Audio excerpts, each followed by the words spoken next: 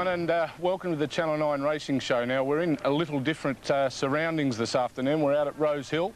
There's racing, Sunday racing, in 3 states all over Australia, and we thought we'd come out and join them.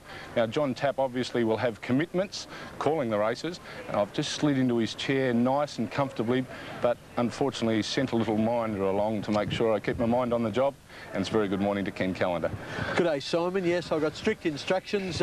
Either behave yourself in John's seat or you'll be sitting on the floor next week. Well, I know your word is a true one, mate, so I'll do the best job possible, but John will be back with us very, very soon. Now, it's a special show. We have the Racing Show Handicap, which is the first race here at Rose Hill, and we'll bring it to you live in a few minutes. It's over 1,300 metres. It's for 2-year-olds. And, of course, to keep up that tote update, as he does so very well, Kenny, I'll give it back to you to tell us what's been happening in the betting. Yeah, thanks very much, Simon. Well, the Racing Show Handicap, we don't often get a race named after us, but it's a pretty interesting race for 2-year-olds. TAB number 1 is Arla Juliet. She's showing at $7. Seems quite reasonable odds. She'll be there all the way. Crafty Bow, a clear-cut favourite. He's the horse to beat, but by golly, he's at a short price. $7 home with Shane Dye's mount. Be typical if Shane, appropriate rather, if Shane won the Racing Show Handicap. $13 Might and Power, 100 to 1 Major General, 17 Sling Star, 13 Triangles, 34 Arbitrate, 31 Spy Cracker, 21 Shadows of Silver, $17 Zipperita, Double Fonch was scratched, and $41 for Lady April. The race at 11:40. Thanks very much, Ken.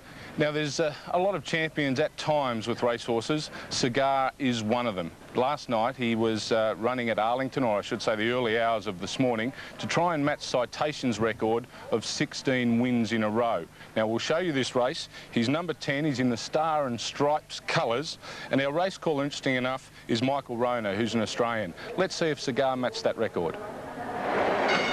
Racing, and to the roar of the crowd, Polar Expedition breaks first. Honour and Glory firing out of the inside gate. He's going to go through and take the lead now. It's Honour and Glory from Polar Expedition. Dramatic Gold is third. Eldridge on the inside. Unbridled Song caught 3 wide. Cigar is 4 wide, 6 lengths off the lead. Wild Sin next, and Jambalaya J saving ground on the rail. They're followed after 2 lengths by Dr. Banting, and 3 off last of all Tennant's Harbour. Here's Cigar moving up into 3rd position, just a length from the leader. Then comes Eldridge in the pink cap. Unbridled Song couldn't sprint with Cigar, and now Jerry Bailey sets Cigar alight, and they reach the quarter pole in the Arlington Citation Challenge. Cigar and Dramatic Gold making runs together.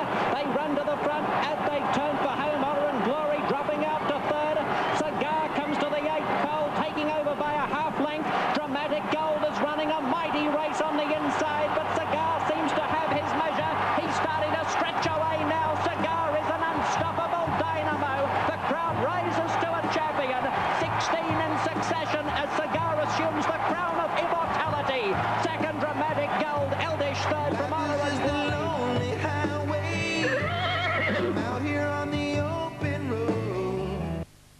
When it comes to the best sport and racing, there's only one radio station that delivers. Canberra's Good Sports, 103.9 Triple S FM. Join the Good Sports each weekday morning from 6 and start your day with the right mix of sport, talk, music and fun. If you want that winning feeling, be part of the National Racing and Sporting Services. 103.9 Triple S FM takes you racing across Australia from midday, where you won't miss a thing. The best sport and racing on Canberra's Good Sports, 103.9 Triple S FM.